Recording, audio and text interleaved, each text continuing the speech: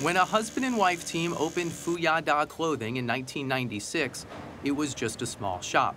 But today, their son runs a mini empire. Now my factory has 1,200 workers here.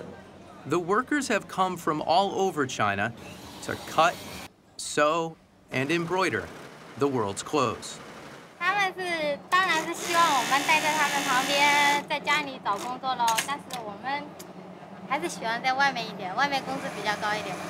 Yu Meihua's decision has been replicated by millions of other poor Chinese, providing the fuel for a manufacturing engine that is incredible to witness.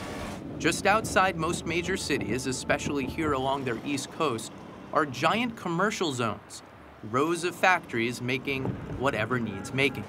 Many were started like Fuyada, not with a bank loan, but with money borrowed from friends and family, as China's export boom took off in the mid-90s. At that time, the profits really, really good. The profits will be 50%, 60%. But profits that good couldn't last. They were pushed down by increased competition and then cut further by trading companies and other middlemen who take a big cut to match factories with foreign buyers. Actually, they take the most profit. Then they take the profit better than the factories, actually. Yeah, but factory do the most work, you know, so it's not fair, you know. I'm just feeling it's not fair.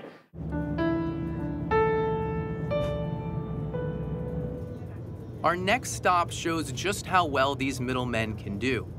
Just off the booming East Coast in a city called Yangzhou, we meet a woman named Shen Laxia. Like many Chinese, she's given herself a Western-friendly name. But instead of Laura or Amber, the name Shen Laxia has given herself is Dollar. Where did you get your name? 因为我喜欢钱啊，喜欢美元。 She makes it working for a company called Alibaba.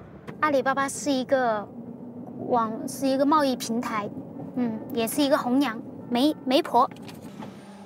Alibaba isn't a trading company, but another kind of middleman, providing a business-to-business link between factories and foreign buyers. If you need 10,000 yellow toothbrushes, you can probably find your factory at Alibaba.com. But the service isn't cheap for factories.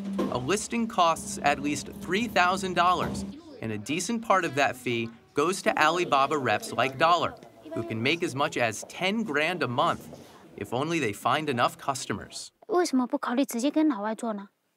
我们只是因为怎么讲呢？因为我们比较，而且这今年呢又是金融危机，我们也不想。因为像现在的话，其实做直接外贸就是海外的客户啊，他们更希望找到直接的工厂。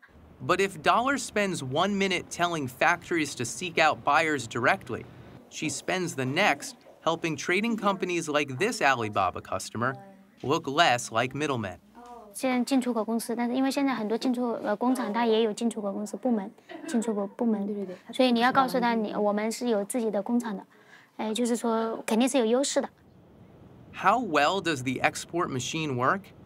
Every day, China sells $1 billion of goods just to the US.